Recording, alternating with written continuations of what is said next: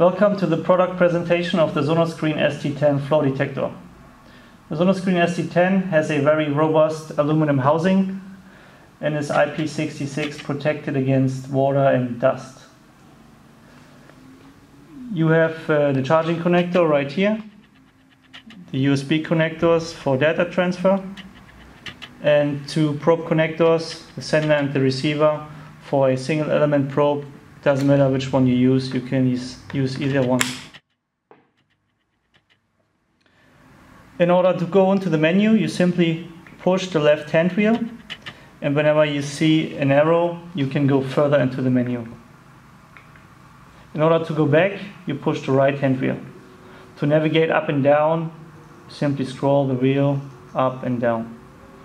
You see that depending on which menu you are in, that several soft keys are appearing on the bottom of the device. In order to open a soft key, simply press it, and to change the value inside the key, always use the left hand wheel. Okay. When you want to go back into the menu, make sure that the soft key is closed. Up here you have a gate zoom. You can freeze the screen. You can take a screenshot of the A-scan and all data and settings. You can change the background brightness right here, and you can lock the screen right here. Okay.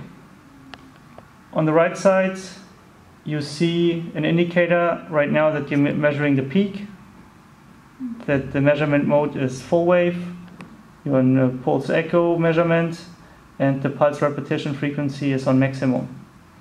The gain can be changed with both hand wheels when the menu is closed and no soft key is activated.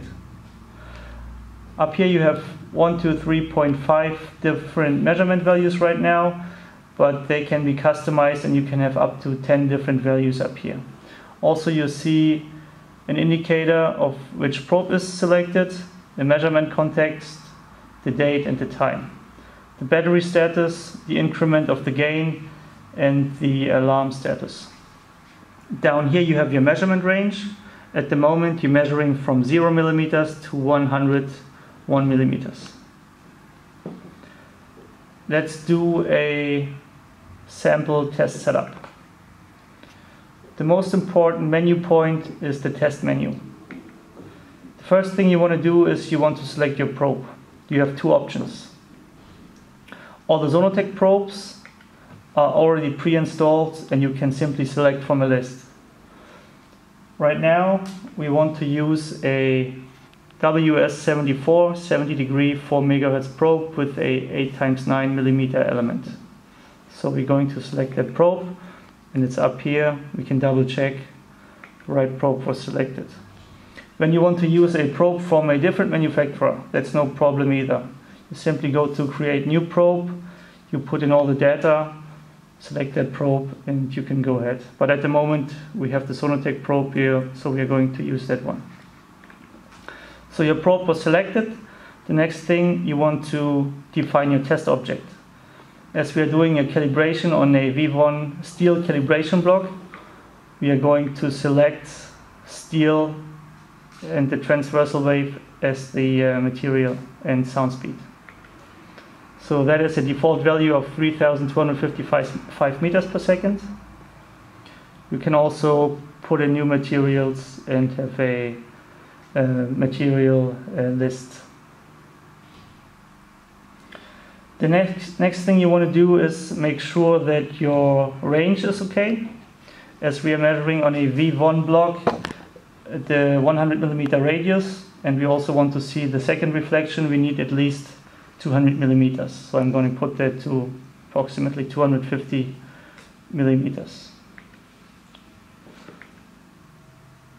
So we're going back to the distance adjustment, which is the menu for calibration. And here you can put in the reference positions manually. Reference position 1, 100 millimeters.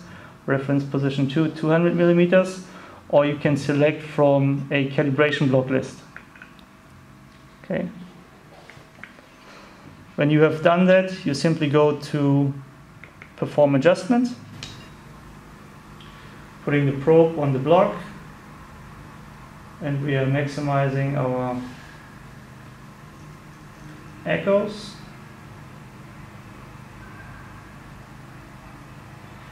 Should be right here. And then you put the gate in the first echo, set reference 1, put the gate on the second echo, increase the gain a bit, set reference 2, and press done. Now we can check if the calibration was performed correctly by simply moving the gate back to the first echo, and our sound path should be 100 millimeters, which it is.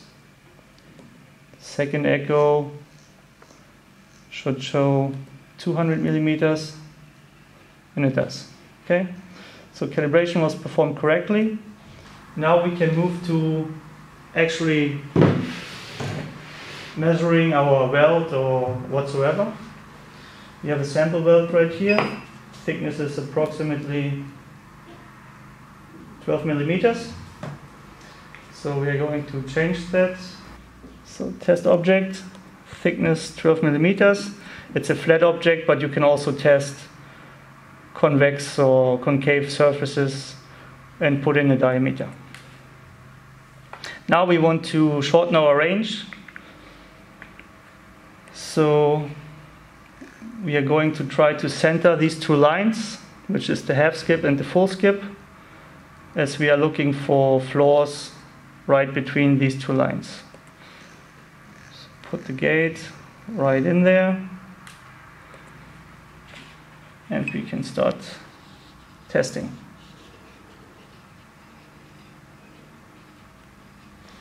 Use a bit more couplings.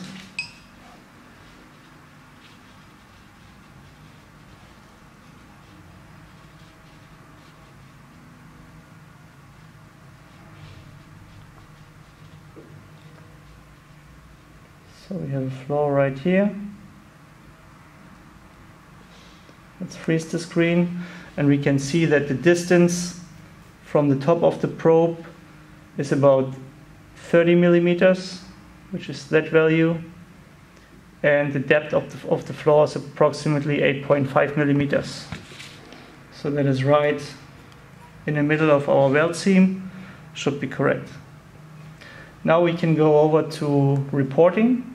What we're going to do, we are going to hit that screenshot button. It automatically saves the DA scan, all the features of the unit, the settings, and so on. We're going to connect our USB flash drive and transfer the data to it by going to storage, transfer internal to external, select the screenshots, okay. The device now automatically saves the screenshots on the flash drive. I'm going to take it out. I'm going to connect it to the computer. Now we can open the report generator software. And the first thing we need to do is source our file. So we're going to source the flash drive.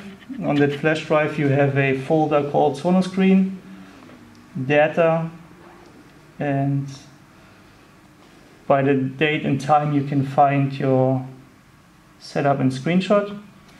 You can also type in some user data like the tester name, the company name, measurement context, some comments, and you can browse a company logo or put in any picture like a picture of the test object whatsoever.